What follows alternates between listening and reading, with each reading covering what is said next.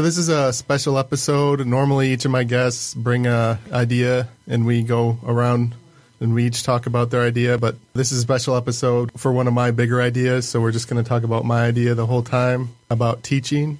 And I have my friend and his fiancée who didn't want to use her real name, which is embarrassing for me. And she's a teacher. And then hopefully we'll get some interesting feedback about my idea. And you guys can jump in at any time. So there's a lot of problems with the current educational system. I'm thinking like high school, K through 12 education, not college. Our performance compared to other countries is getting worse.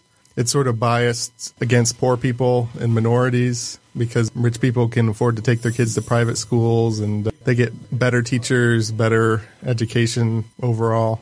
It punishes people who aren't born on the right time of year. Are you talking like setting back a year rather than going with a class ahead because they're at that cusp, or? Yeah. And it's expensive. Taxpayers don't want to pay enough to make it good and to make it stable. If you guys have any comments, you can jump in. I'm curious what your idea is. I'm actually getting to it really slow. I see that. There's a problem with unions and not being able to fire bad teachers. And then the last problem that I was going to talk about is not keeping up with modern technology. A friend of mine just moved his kids from one school to the other, and now all of his kids now have iPads instead of books. But I guess a lot of schools still don't have, maybe not iPads, but tablets or laptops of some sort. A lot of kids are still using books. See, that's contestable. I mean, and we like grew up paper. with books, paper, pencils, overhead projectors. Yeah, but we also didn't date by swiping left or right either, so, you know. So they're finally getting rid of teaching cursive, which I think is a good thing. It's not really used. They're starting to phase out obsolete things. Cursive? Books? Yes. Books Well, yeah. in cursive. Kids can't read cursive anymore. Really? No, you write it on the board and they have no idea what it says. Well, I mean, No. you have to eventually learn how to sign checks and things of that matter. Like, what are they going to do? Get rid of signatures and just have them... They don't even look at that signature on the block check. Letter, right? It's just a fake safe thing, like airport security. TSA. It's just to make people feel safe. No. It doesn't even really matter. Or like oxygen masks on an airplane when it's going down. It's just like, you're going down. Suck on this oxygen, right? You'll be able to breathe for the few minutes you need. I think that's useful. But you think that part is useful. But That's not a fake thing. It's a pressure change thing. I happen to like oxygen personally. right. So the other example of outdated technology to me is music class. And I've thought this since I was a kid. And I wanted to play guitar or drums, not like marching band drums, but like important real rock drums, like useful Like a drum kit. music classes. And I thought it was so stupid that they would teach kids marching band, and like I read that they teach people jazz too. So marching band and jazz are the primary types of music education in the United States for school kids. Yeah, but without marching band and teaching kids marching band, you wouldn't have the band kid. We all knew the band kid. Well, It's true. so Where would they go? I'll tell you where they'll go because Play video games. I read an article on the internet about the Swedish music explosion. ABBA? EDM? Well, yes, and more.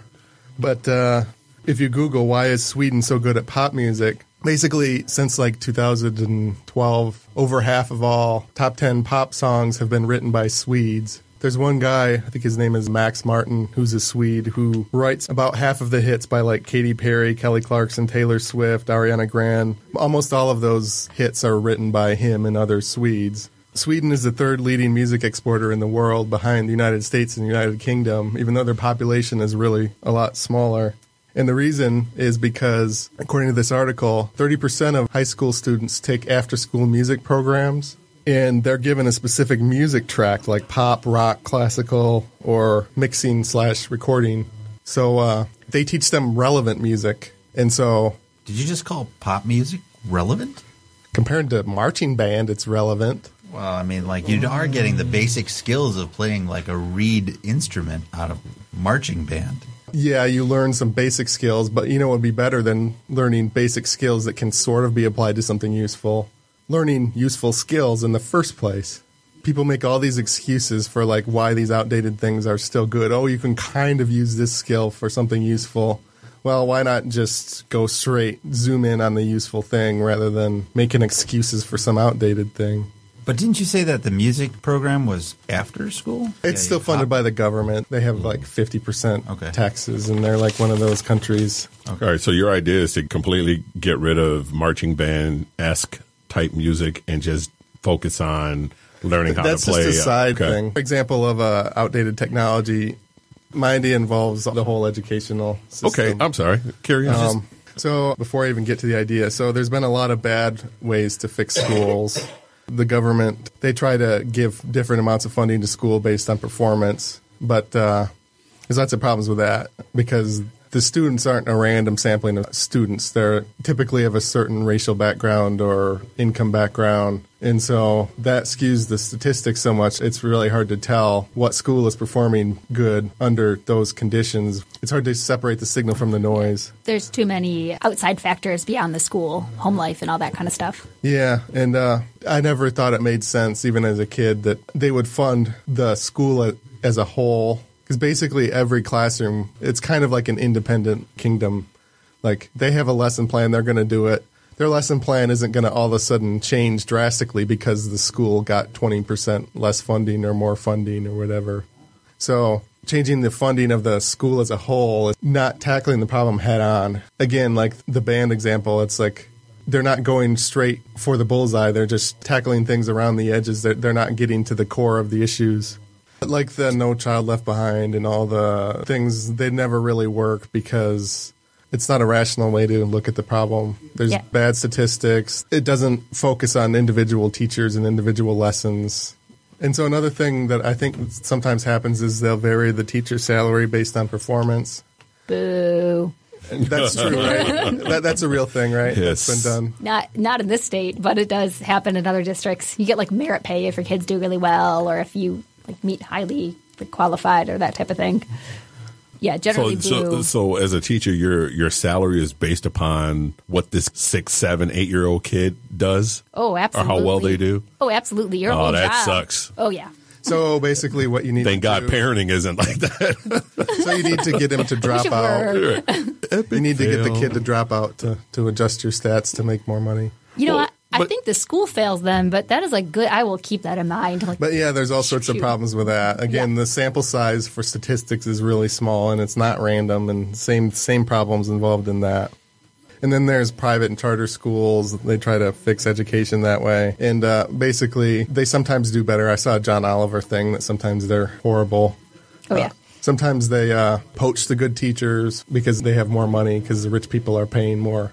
So it doesn't really improve the educational system as a whole to poach teachers. No, and charter schools can pull kids. Like, you have to qualify to get into a charter school. That's true. And so it's a self-selecting population where it pulls the kids whose parents are really invested and all that kind of stuff. Okay, and then my last point about bad ways to fix schools, a lot of what parents focus on is pseudoscience. Like, they care way too much about classroom size. Oh, that's absolutely a thing. Well, obviously, if it's huge, if there's 50 kids, it's too many. But according to, I think I read a Freakonomics article that if the class is too small, it's not good either. There's a good That's definitely true. midpoint of like 20 to 25 kids. So I've had classes where it's so small, I'll ask a question, and the science teacher feeds insects to one of the crickets. And one had gotten out and was in my room, and there was 8 kids in the class. I asked a question, and no one knew the answer. And then literally this cricket started going off. It's like, seriously, is this happening right now? Crickets. Yeah, that's not good if you're a comedian either. So, Yeah. Not that that's ever happened to me. well, they have that Very show funny. at the recycling center. I think it's outside, right? Chucky Fenster. Yeah. Yeah. Do they hear crickets? I don't know. I've never If it's done it. outside, I would bet they would. I'm pretty sure they would. So yeah, visual learning versus book learning. That's a thing that a lot of parents like, oh, my kid's not a book learner. He's a visual learner. That's not a thing anymore. People still say, like, I can't learn like this. And usually our response now is like, yeah, you can. Suck it up. But yeah, so I'm still working up towards the idea. I'm really curious what your grand idea to fix education is. It's going to come in like the last 5 minutes of the show. And our It's like, time's up. Thanks, now guys. solve it. So basically, what is a teacher, if you think about it? I'm going to separate it into a few job roles. One of them is a classroom monitor. So my totally blind, out of nowhere guess is that a quarter of the time a teacher spends is watching kids read or do their assignment or taking attendance or watching them take a test, basically sitting idle and being a monitor. Like maybe you can double up and do other work while they're taking a test. Like sometimes, a lot of times, if the kids are working, you're like circulating and helping, so you're not just watching. Even during a test, you're answering questions. Like I don't sit down when I. So you're test. helping them cheat, is what you're saying? No, not helping them Gotta cheat. get those numbers up. Yeah, exactly. My pay is based on that. No, I don't help kids cheat. But you're walking around and you're helping kids, and you're like, oh, think about this question this way, and like, oh, you know this, you just need to focus on this. There is a little bit of just monitoring, but usually if I'm giving kids work time, it's because half the kids won't do their homework at home, and so I need to get them working on it in school, or only the kids with parents who make them do their homework are going to start doing homework and start practicing the skill. Okay. But yeah, probably 25% you are just that might, I don't know. Instead of actively teaching, you are doing more monitoring type stuff. Yeah, instead of actually being in front of the classroom. Sure. So, okay, the second role is actually doing the teaching, giving the lesson, writing things on a... Do you still have chalkboards or whiteboards? Hell no, we don't have chalkboards. I hate that stuff. Whiteboards? We have whiteboards, and mostly I use my document camera to projector. Like an Epson projector that projects onto my whiteboard. It's crazy, isn't it? Technology, man. Hey, no one expects you to We do had your sticks job. and stones. Right. Didn't somebody claim that, like, chalk causes cancer or something? Sure. If that means I never have a chalkboard again, yes, chalk causes cancer. Chalk causes cancer. Yeah. And by the way, nobody expects y'all to do your jobs with technology from 1990 when we all went to high school. Just saying. So, and as far as teaching, there's sort of two different roles there. One is actually giving the lesson in that it's like a mostly uninterrupted thing. No. Sorry. Okay. I might be wrong on this, but there's a period where you're explaining something, and then afterwards, usually kids ask questions. Although, yeah, I suppose they can interrupt it. Yeah. Yeah, I guess it depends, too, on the individual teacher and whether they tolerate that type of thing. Well, not even tolerate it. Encourage it. Try this. We'll do it. So then there's tutoring, which is how I define the after the lesson part, which could be during the actual class or during a study hall period, whatever. So Yeah, it's lunches more, after school, that type of thing. It's more one-on-one or group thing, Yeah. answering questions that an individual kid has. Okay, so my idea, finally, is I was going to say, drum roll, please. Yeah. first you fire all the teachers. Hey, now. What? Replace them with robots. So I divided the task the teacher does. The first one was a classroom monitor.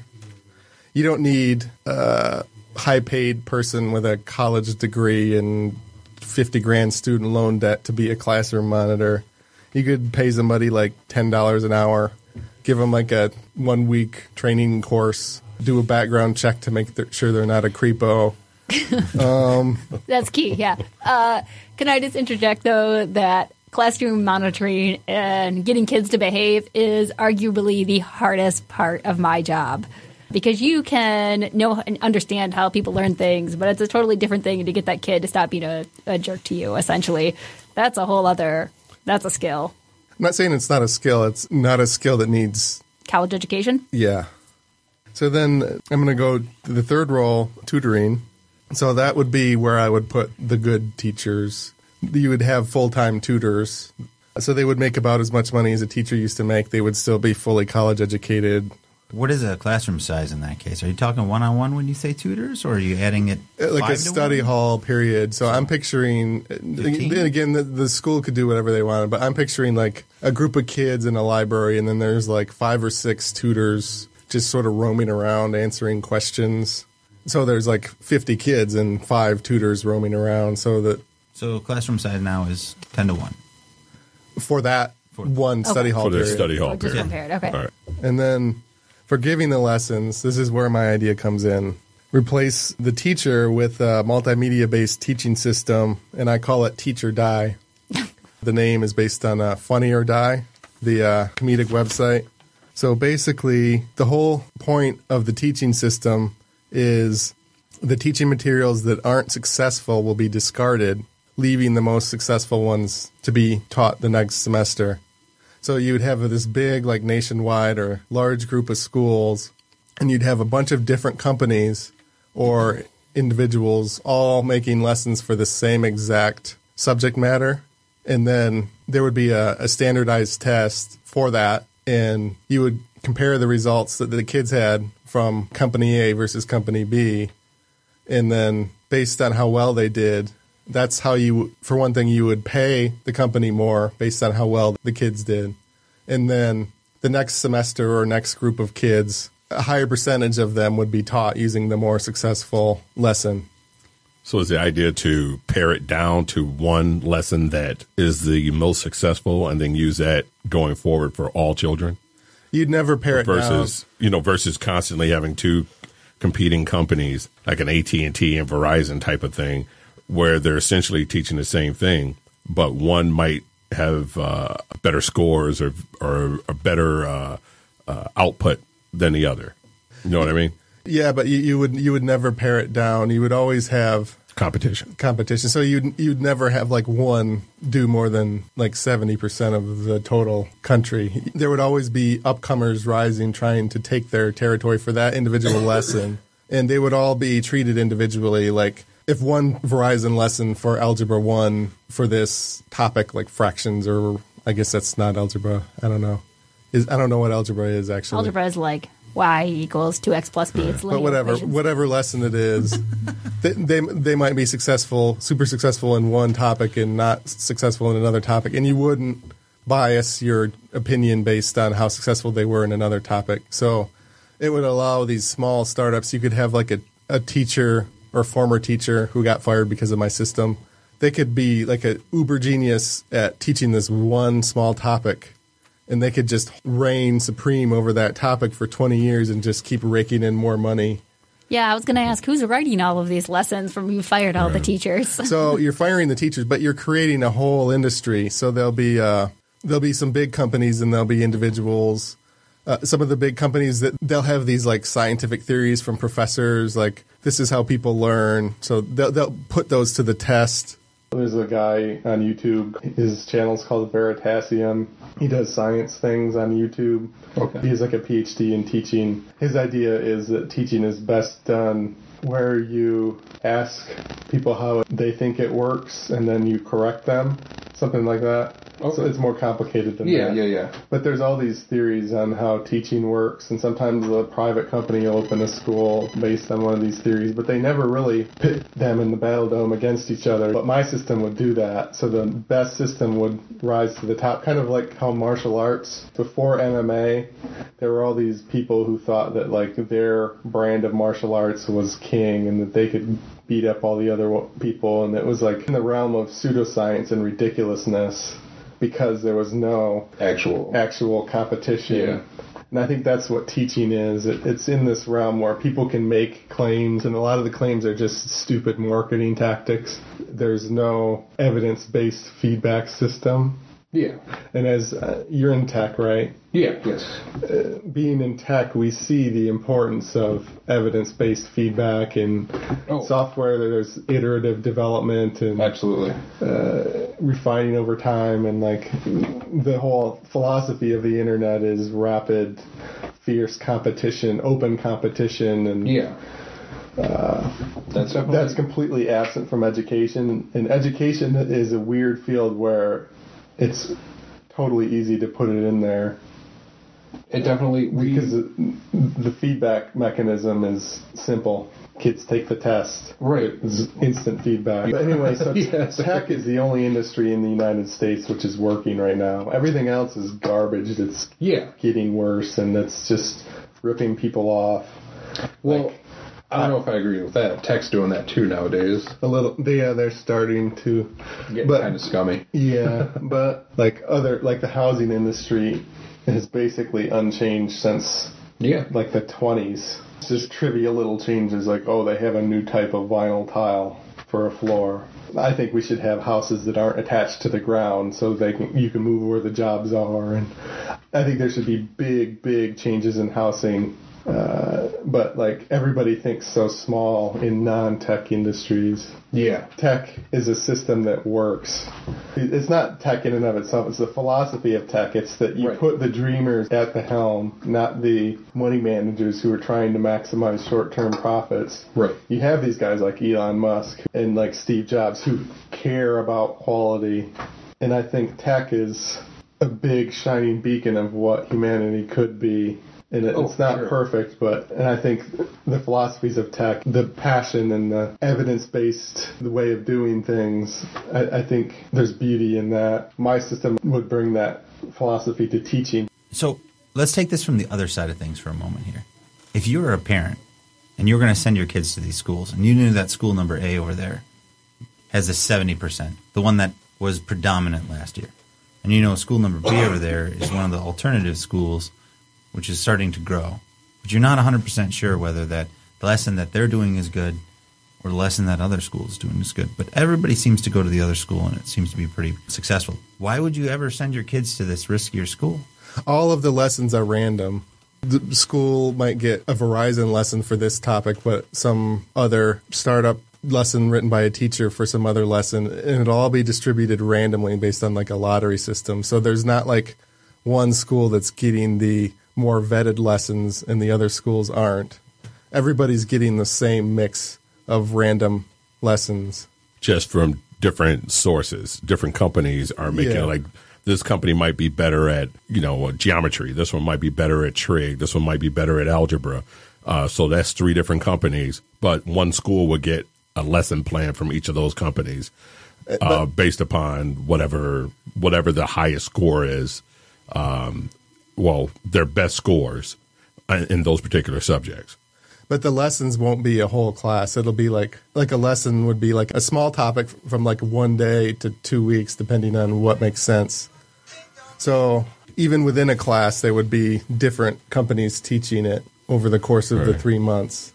Like you divide like fractions is one thing, and then long division is another thing. So you just jump from lesson. So a class is like composed of like 20 to 30 lessons, and each one of them would be randomized and taught by a different company. Like in a math class, you do one lesson, you move on to the next subject, and you keep going through. How do you interject new companies to see whether their lessons are better?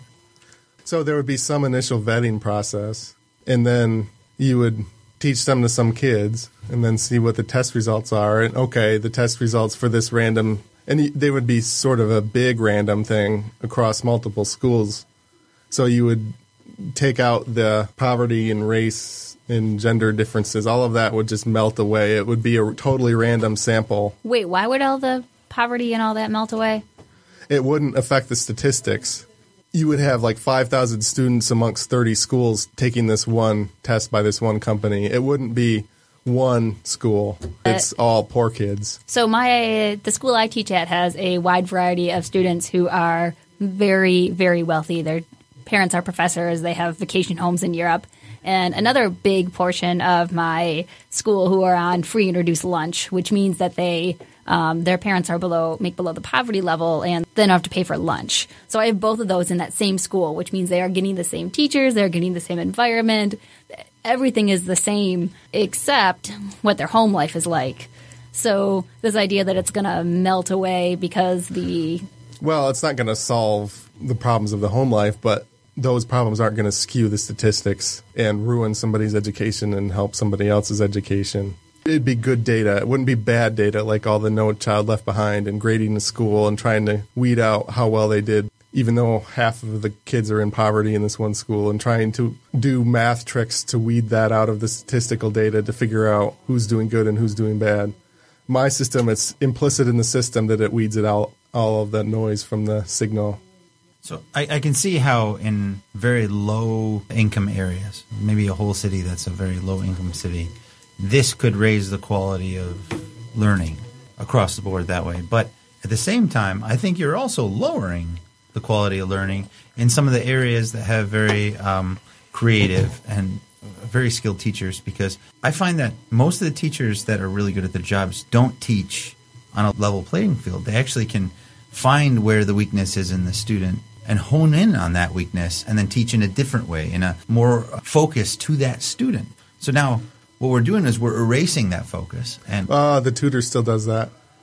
well, the tutor's doing 10 kids. The tutor isn't part of my system. The tutor is something run independent of my system. My system is the teacher diet teaching materials. Sure.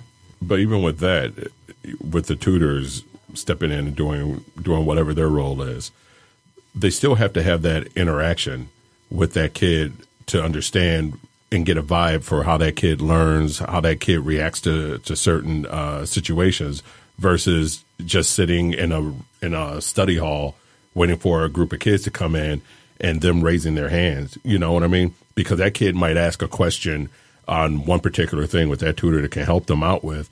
But as time goes on, that kid, and you say that the outside environs don't affect what they do in school.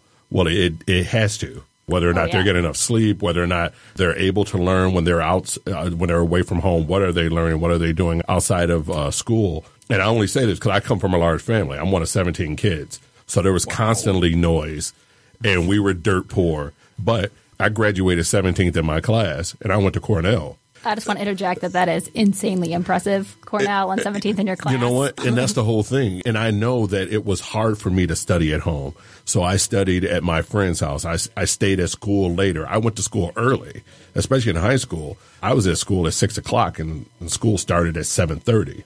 But I went there because it was difficult for me to find the time, to carve out the time to learn.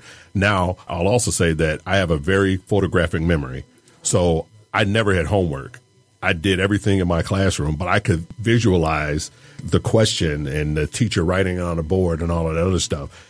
That doesn't apply when it comes to reading in English, because when you can read it and you can read it over and over again, but to get the understanding, you need quiet and calm and everything. And I didn't always have that. So that's where I'm having a little disconnect with the system. The system seems too regimented. It seems too formulaic, when there are all kinds of variables that's added to a kid's education. And to have a bunch of teachers waiting in a room for a bunch of kids to come in to answer questions, that's cool and all if they have issues with one or two things. But if they're having problems in math consistently across the board, now that tutor is going to have to spend a lot of time with that kid on a continual basis. Yeah. So them sitting in a room to learn is one thing. Outside of that room, that's why I'm kind of like, you know, it just kind of gets weird, you know. Yeah. So one of the things I thought was, well, you're freeing up a lot of money because where's that money going to go? Yeah, so you could use it for other things. One of the things I thought, well, you could have like full-time psychologists to help with the troubled kids, like on campus. You could have more after-school programs, which might help more, after-school study type things and tutoring and whatever. So there's that. Everyone has a good story about a truly horrible teacher that they had. I mean, everyone's got one because some people are bad at their jobs. But doesn't everybody have a story of like an awesome teacher who really inspired you? All of my teachers were super awesome. I didn't have any, honest to God, all of my teachers from elementary until I graduated high school. But my attitude was I didn't go to school to get in trouble. I treated school like it was my job. I took a briefcase to school in high school. I was such a blurred. I was the coolest blurred on the planet, that was me because I treated it, that was my job. But I also knew that my parents couldn't afford to pay for me to go to college. And I also knew that if I screwed up in school, Sam and Rosie Geeter would come down with thunder and lightning from both sides and knock me out. And I also had little brothers and sisters behind me. I didn't want them to see me screw up. So I was a gold star kid from kindergarten through, I want to say through high school. I love the kids whose parents where all you have to say is, I'm going to call home. And that kid is perfect from that day out. I love your parents. I had several examples of what not to do. And I'm like, I'm just not going to do that. Oh, yeah. So I had a pretty easy time in school.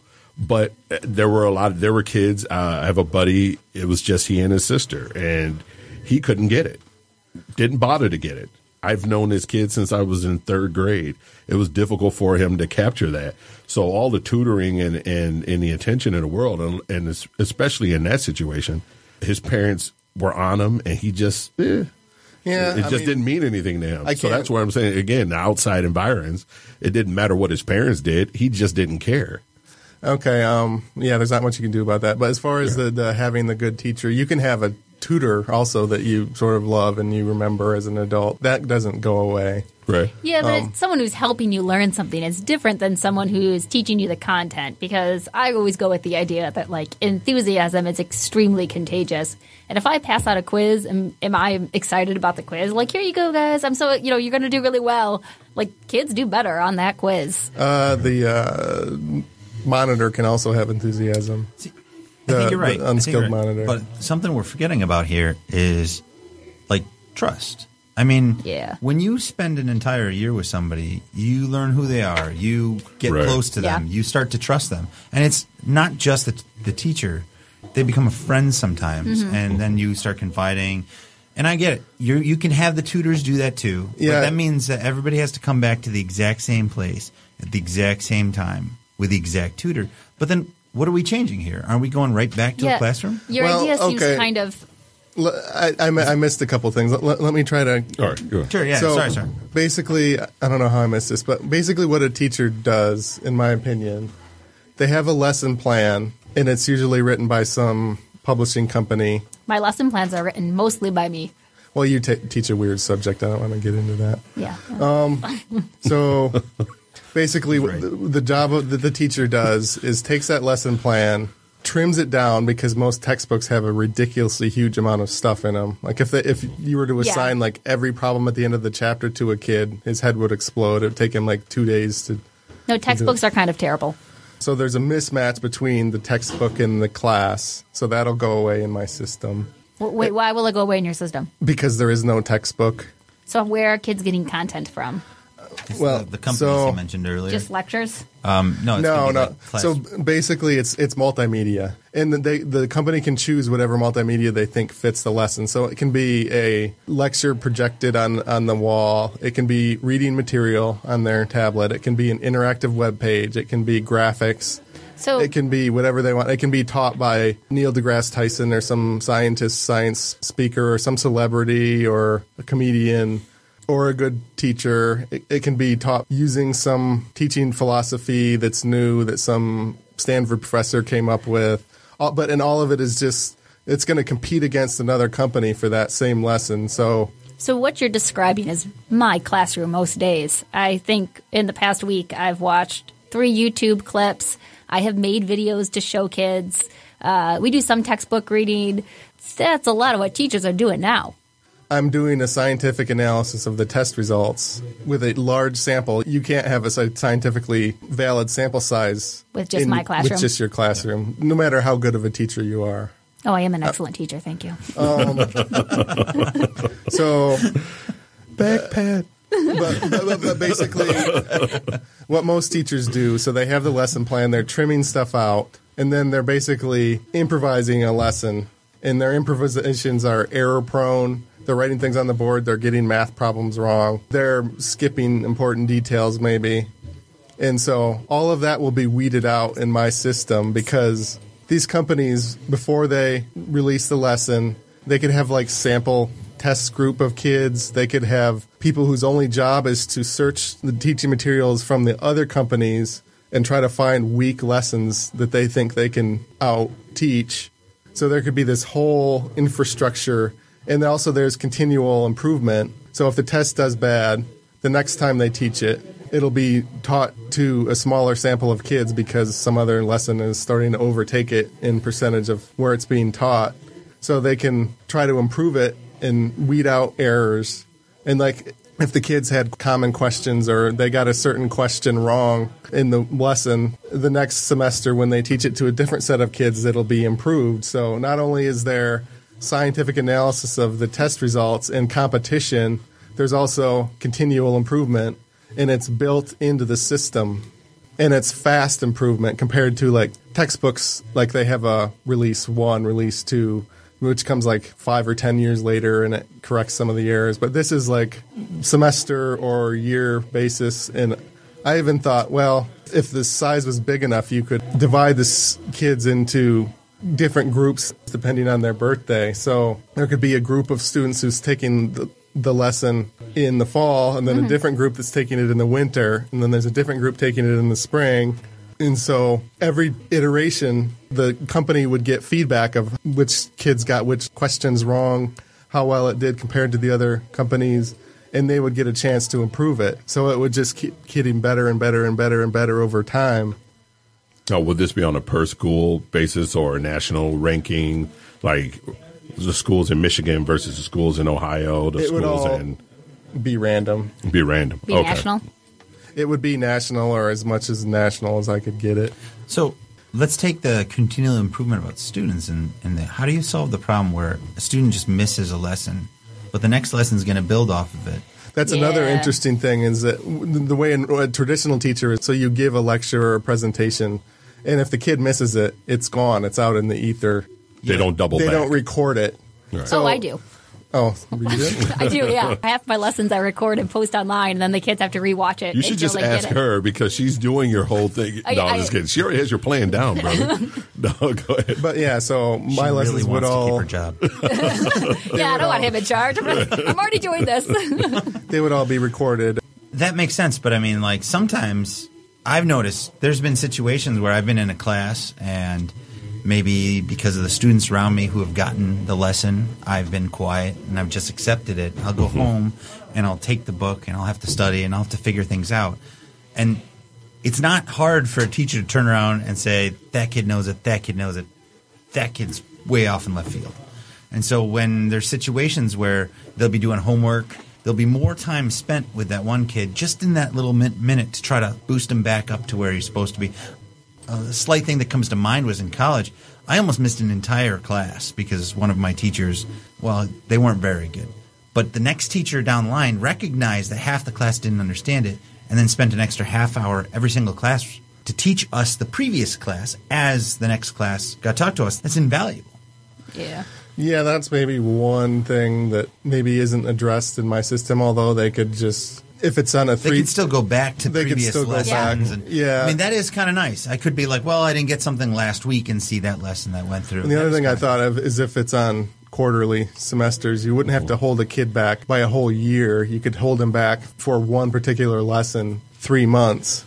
So there wouldn't be the stigma of, okay, you're repeating the second grade. Sure. It could be, you're repeating this 3-month section of middle school algebra, you know. That part's kind of nice. So I hate to break this to you, Tom, but I think the system already exists. There might be something similar. It's called Khan Academy. Have you heard of it? The guy who makes the YouTube lectures with the fake whiteboard. I don't know how his actual academy works. But. Well, kids have to do it, and they don't get to move forward until they've reached a certain percent. And then if they get enough wrong, they have to go back and redo it. Does he teach all the lessons, though? I think he does. I don't know because they've got a lot of different subjects, so I don't think they do. I don't think he teaches all the lessons, but I think Tom is right in this one. He does teach the majority. He started the website. I've been on Khan Academy a couple times. He does teach a large subset of them. It's kind of neat that you can go back and see your previous lessons, and that shares in aspects of what Tom's talking about. But now let me emphasize, before we go, we got about 10 minutes left, emphasize the value of competition. And I have a couple non-education examples of competition and how it can revolutionize something. And one of them is martial arts. So before MMA came out, there were all these individual martial arts like taekwondo, karate, kickboxing, whatever.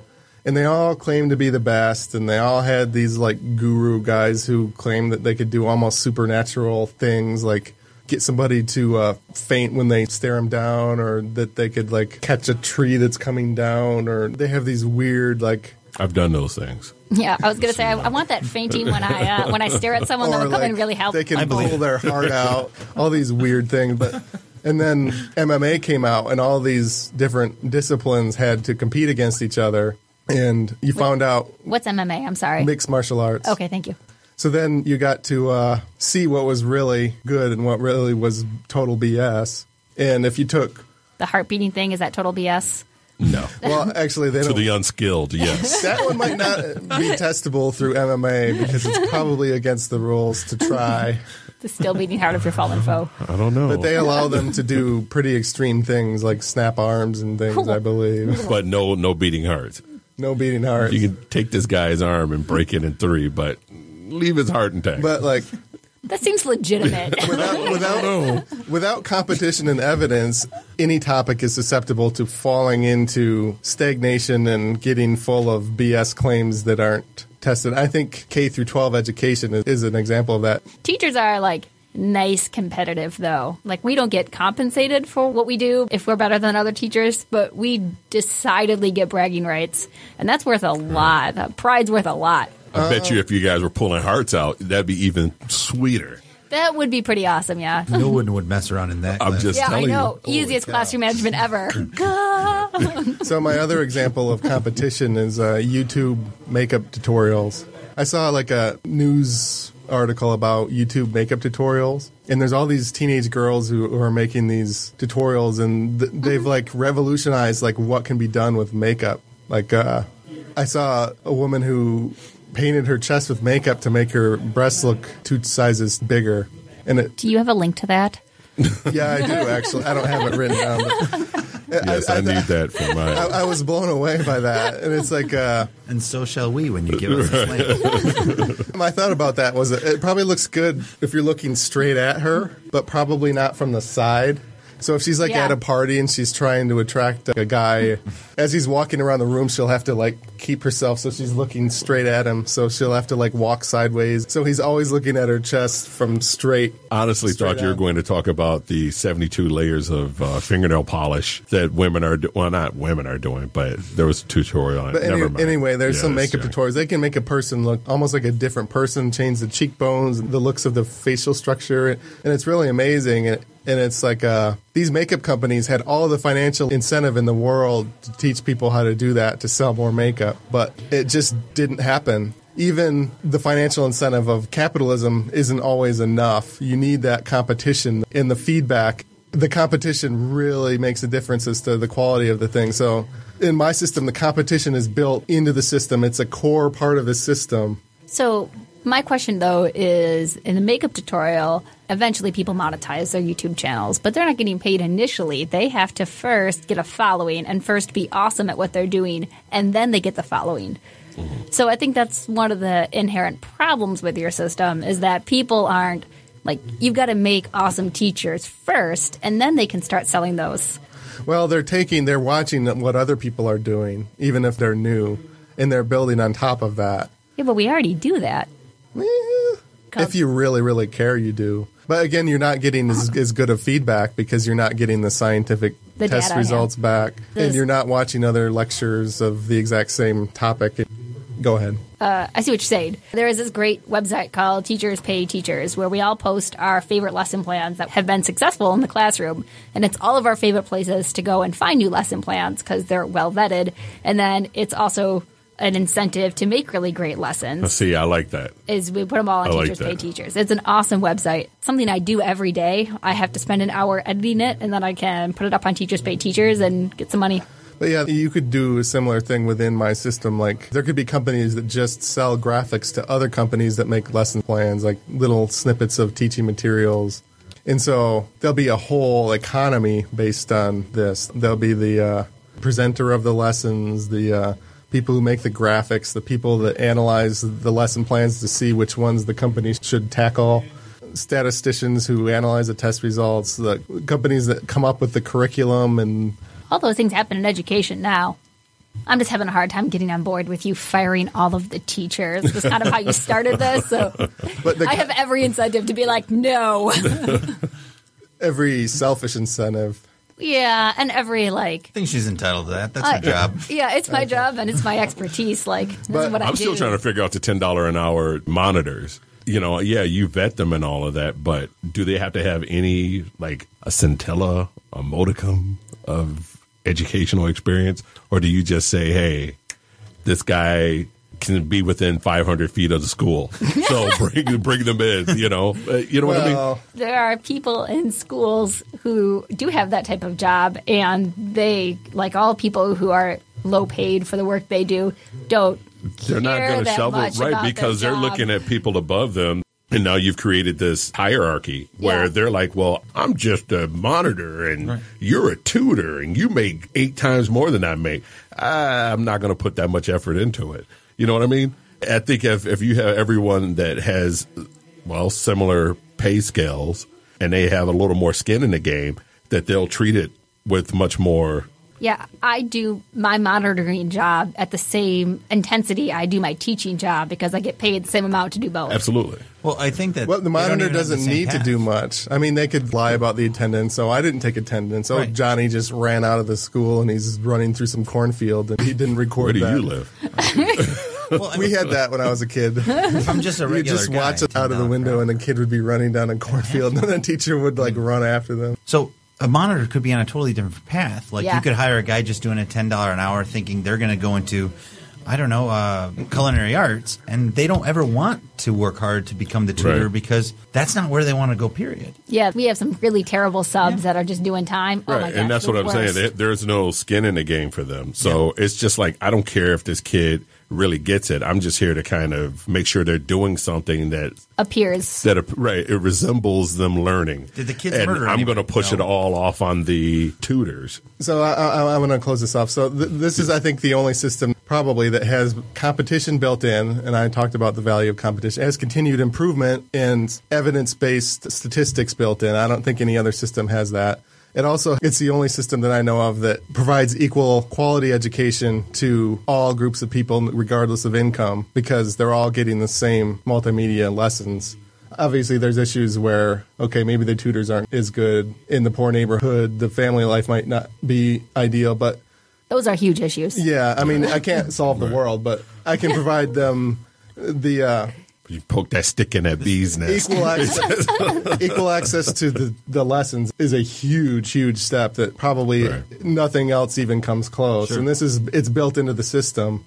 I mean, there's been financial incentives to try to get good teachers to move to poor neighborhoods and teach there, but they're fighting against the tide because there's no economic system for them to stay there once the economic grant runs out, and they still might not want to live in the ghetto or in Podunk, Iowa, where they're needed. So they're fighting against the tide to get the good teachers there. There is no fighting against the tide. The poor kids get the best educational materials just like everybody else, and it's built into the system. There's no need to try to fight against the tide. And let's wrap it up with that. Sounds good. Thanks for coming, you guys. That Please was don't forget the teachers. Creativity Wasted. I'm comedian Mike Geeter. Gus N. I'm Marie. And I'm Tom Walma, your host. This is Creativity Wasted. If you like this podcast, please subscribe and give a review or rating on iTunes, Google Play, Stitcher, SoundCloud, or wherever you got it. I have a website, creativitywasted.com, and I also started a Patreon. So if you love the show, consider donating to Patreon. Thanks for listening. You're listening to the Podcast Detroit Network. Visit www.podcastdetroit.com for more information.